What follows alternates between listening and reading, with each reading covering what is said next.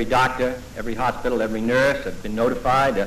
Every woman in this country, I think, must be aware that it's most important that they check their medicine cabinet and that they do not take this drug, that they turn it in. Every citizen, of course, should be aware of the hazards, and I'm sure they are.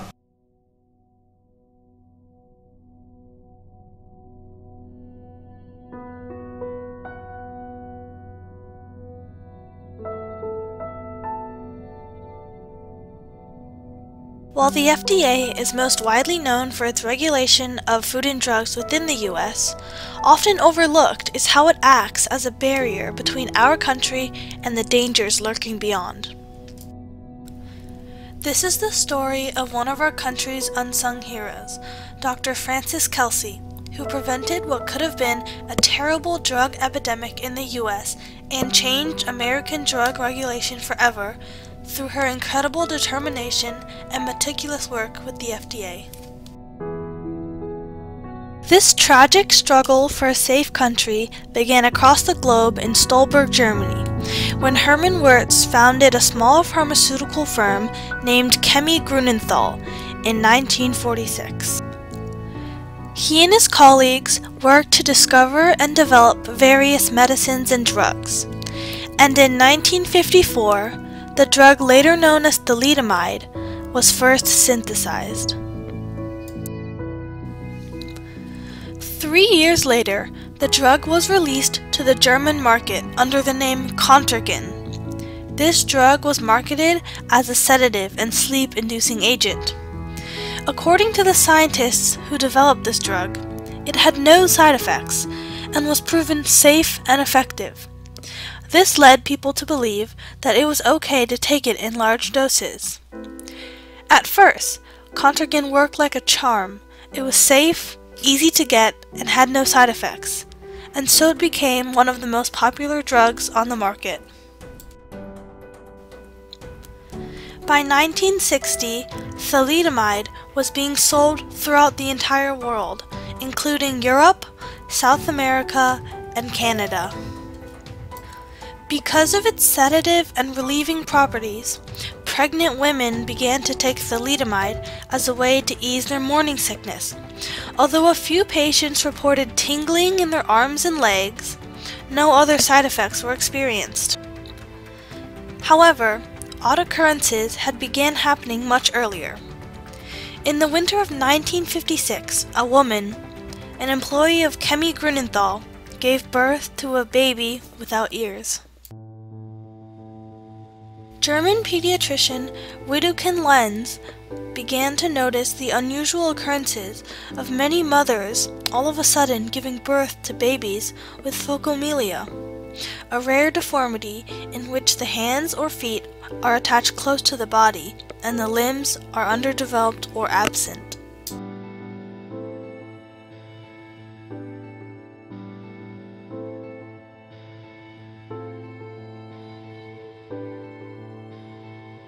Lenz started to suspect the role of thalidomide in these increasingly frequent cases. He questioned mothers who had given birth to babies who suffered from this condition, and if they had taken the drug Contergan during pregnancy. Lenz began to contact colleagues to voice his concerns about thalidomide, for he thought that he was onto something big. Meanwhile, Chemie Grünenthal had made an agreement with the American pharmaceutical company William S. Merrill to market and distribute thalidomide in the USA, since it was so popular in Europe. In June 1960, William S. Merrill had taken thalidomide under the new name Kevadon and submitted a new drug application to the U.S. Food and Drug Administration. If the FDA approved this application, then Merrill would be able to release and distribute thalidomide throughout America. The case was assigned to pharmacologist Frances Odom Kelsey, who had joined the FDA only a month before the application was submitted. But Kelsey had a history of investigating drugs and their effects, especially between pregnant mothers and their fetuses. While researching quinine during World War II, she had experimented and learned that drugs could pass through the placental barrier between mother and unborn child easily.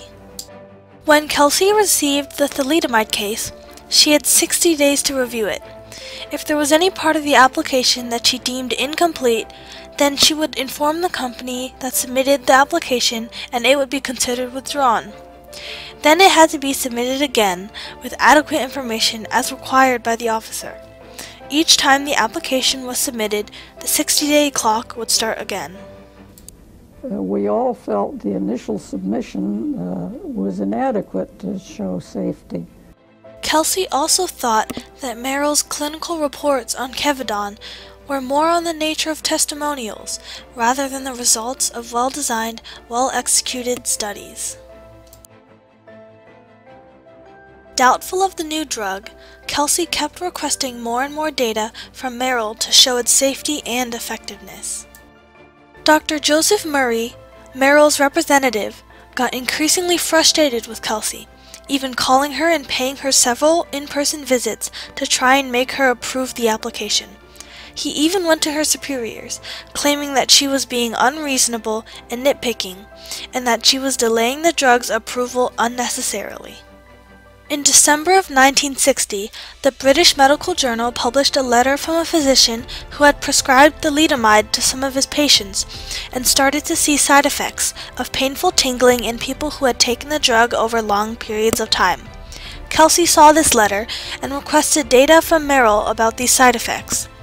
Recalling how quinine had affected adults and fetuses differently, Kelsey wondered what effects thalidomide would have if used during pregnancy. She suspected that a drug that could damage nerves in adults could also affect a developing fetus. Over in Europe, doctors were reporting a horrific phenomenon with thousands of babies being born with horrible defects or dying only minutes out of the womb. Windick and Lenz confirmed it was caused by thalidomide, as all the mothers had reported using thalidomide during the first trimester of pregnancy.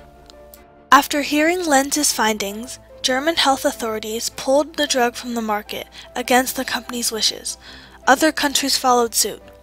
Chemie Grunenthal continued to dispute the findings, but in March 1962, Merrill withdrew its application from the FDA. Kelsey and her colleagues rejoiced that she had prevented a disaster that would have mirrored the one that happened in Europe. But the trouble wasn't over yet. Merrill had distributed more than 2.5 million thalidomide tablets to more than 1,000 doctors throughout the United States, on what was called an investigational basis. The doctors, in turn, gave thalidomide to nearly 20,000 patients, several hundred of whom were pregnant women.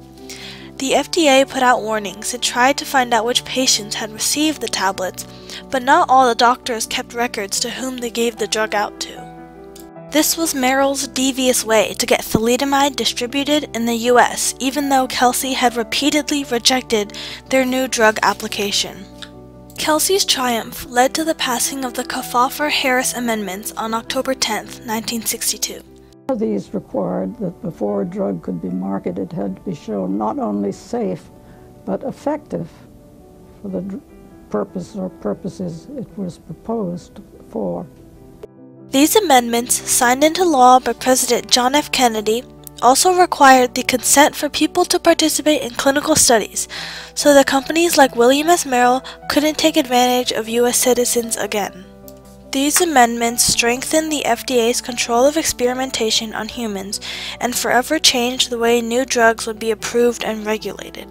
Although thousands of lives were tragically impacted throughout the world, Dr. Frances Kelsey was rewarded with the highest recognition possible for federal civilian service in 1962 for her great work preventing tragedy in America, and the FDA became one of the world's leading standards for drug and medicine. First, appreciation to Dr. Kelsey, who spared us this terrible human tragedy which has been visited on families in Germany, and to provide both administrative and legislative safeguards to lessen the chance of such action coming in this country again. Also, I think to see if we can assist our other countries in providing effective safeguards for their own citizens, because the interrelationship between them and us is very intimate.